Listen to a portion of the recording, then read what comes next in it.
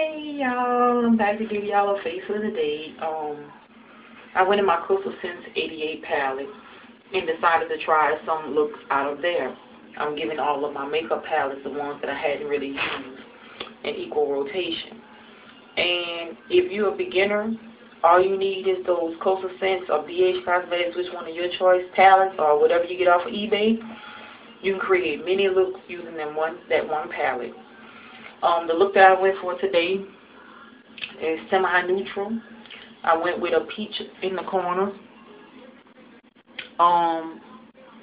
with a burgundy. I did a little pink and a white as a highlight. I decided to do a peach and burgundy look. I actually wore this look on a Saturday night, and on my lips I have Think Pink with TTYL. And as you can tell, if you can tell this background and this top, you know I'm at work. I kind of like this look, the little peachy look. You know, like I said, something different. A tutorial, I promise, is coming up, as well as I had a request from someone they asked me to show them how I created that Rasta look that I wore in my last video. So I'll probably not go with the pigment red that I had. I'm going to simply show someone how to get that look out of actually a shimmer, out of the Shimmer 88 Coastal Scents palette, because they do have a red in there, and I'm going to show her how to accomplish that look.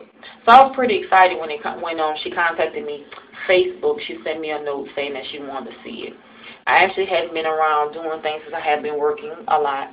So I worked this morning, and now I'm working well into the evening.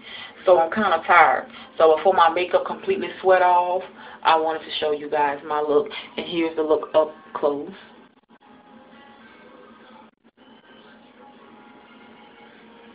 And yes, I'm rocking my short hair because it's the summer, and short hair seems to be in.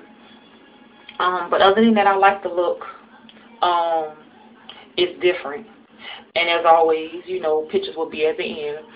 And I will be doing tutorials, but you're going to find out how I'm doing my tutorials. I found me a way that I can do my tutorials without all that talking, because like I said in my last tutorial that I did do, that talking takes up too much of the time. So me and my daughter, my camera girl, decided to come up with a way that'll help me do some tutorials. So I'm going to be doing some things different. I'm learning as I go along. Everything's a learning process. So be on the lookout for this look as well as my Rasta look. This is a request for it. So I was pretty excited because no one really requested anything from me. So I'll talk to you guys later. Bye, and check out the pics at the end.